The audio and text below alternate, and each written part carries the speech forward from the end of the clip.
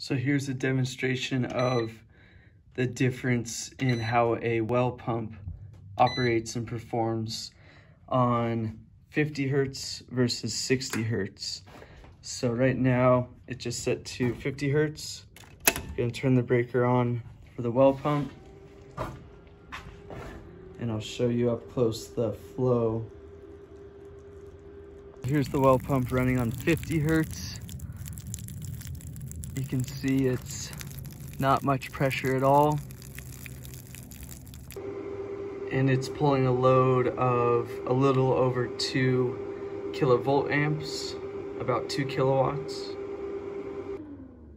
Okay, now we will change the settings to go back to 60 hertz. There it is. 60.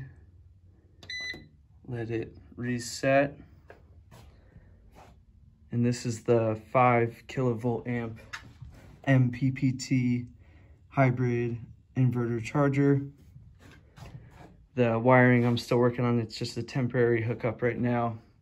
So let's turn the well pump back on.